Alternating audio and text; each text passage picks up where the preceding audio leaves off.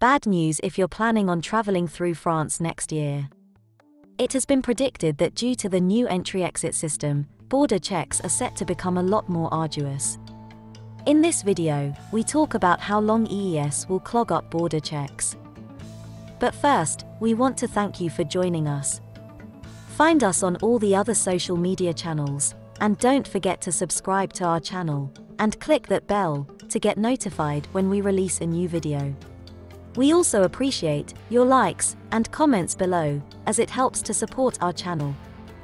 Oh, and don't forget to check out our website at immigration-and-migration.com. This video is brought to you by IAM. We believe that travel improves and inspires you and the people around you. We help you travel by providing services which overcome barriers and frameworks that simplify and enrich your experience. We just happen to be immigration lawyers. So reach out to your IAM visa coordinator when you're ready for your adventure, or already on one, and would like some assistance.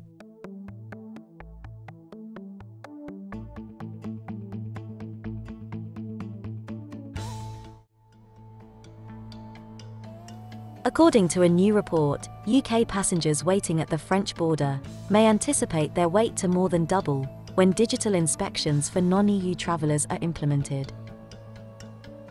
Because of the entry-exit system, millions of non-EU travellers will have their pictures taken and fingerprints collected and stored on the EU's database. The approach is intended to make border crossings easier, but data must be collected for each non-EU travellers.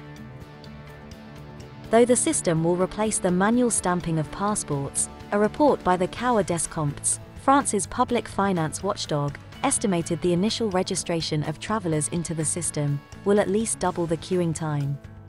After passing through the kiosks, travellers will need to show their passports to border officials.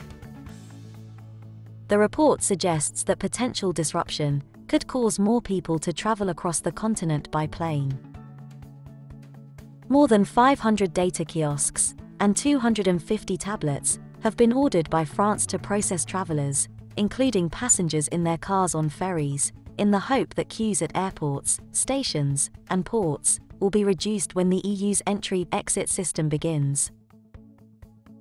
Trials have suggested that the new system could add 2 minutes to each person passing through the border, whether arriving by air or sea.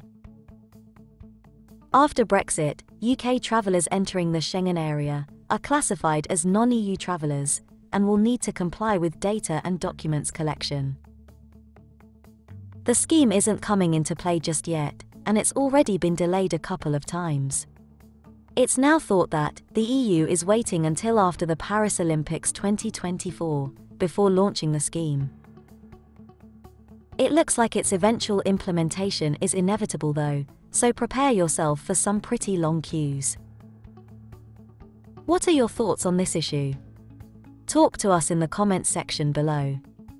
If you have plans to travel, check out the deals we have found in the description box below. If you need assistance with a visa to Europe, the UK, or the US, including help with securing your travel arrangements, IAM can help.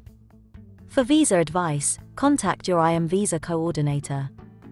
If you'd like to get more info on travel, visas, immigration, and citizenship, head over to immigration-and-migration.com for more free content.